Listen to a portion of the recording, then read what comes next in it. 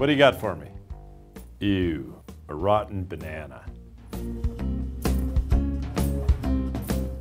I'm blindfolded, can't see a thing. I don't know what I'm about to be handed, and there's a lot of the same when it comes to our elections. We have no idea what's going into the campaign coffers and who's actually spending money to try to influence and buy our elections. The fight of my career has been on dark money. What do you got for me? Oh, let's hope it's not some crazy cologne that'll smell forever now. Oh, it is. Look at what you've done to me now. This smells a lot sweeter than the corrupting influence of toxic money in our elections, for sure. It's rotting democracy to the core. If we're ever going to address so many of the big challenges that we're talking about, from climate change, income inequality, making sure that healthcare is affordable and accessible for all, if we don't address corrupting influence of outside dollars and the undisclosed dollars, it's going to be that much harder to address all these other issues. You have another item? Nothing like a good rotten banana to make my day. At some point, this rotten banana stinks. And you know what stinks? Over $1 billion has been spent in our federal elections in the last decade from groups that don't disclose where that money's coming from. You have another, anything else for me? A number of hopefully good books. Do you want to guess which one of those two books is the Mueller report? I got a feeling this one's the Mueller report. It's not quite as well read as War and Peace over here, or whatever that might be.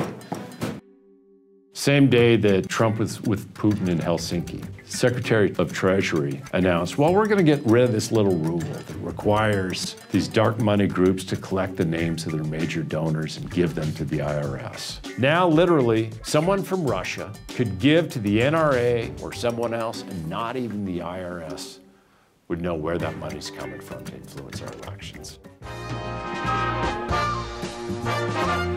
It's a big old cup full of something, for sure. Money.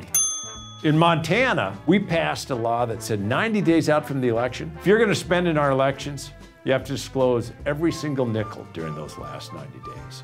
Another thing that we did in Montana, I signed an executive order that said, if you want to contract with the state of Montana, you have to tell us every different way you're spending money to try to influence our elections. And that's what I would do as president on the first day. The US government contracts with dang near every corporation in America. That sunshine and that transparency, it ought to dry up quite a bit of the dark money spending that we have right now.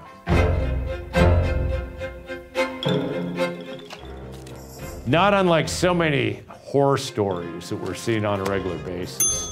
The horror stories are in our elections. They're when, at the end of the day, folks turn around and say, my voice and my vote doesn't even matter.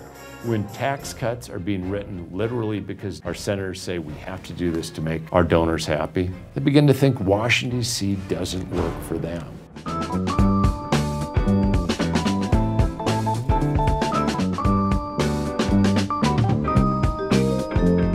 It's got to be a doll head. That'd be my best guess.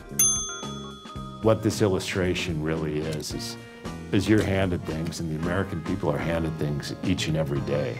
And somehow they're supposed to process, where's the truth in it? At the end of the day, we're all equal at least once every 2 years. And that's on election day. And our vote is our voice. We have an obligation to make sure that everyone knows that they can influence the elections. And they have more influence than any corporation that doesn't disclose their dollars. That's one of the reasons why I've taken on this fight to ban dark money out of our system.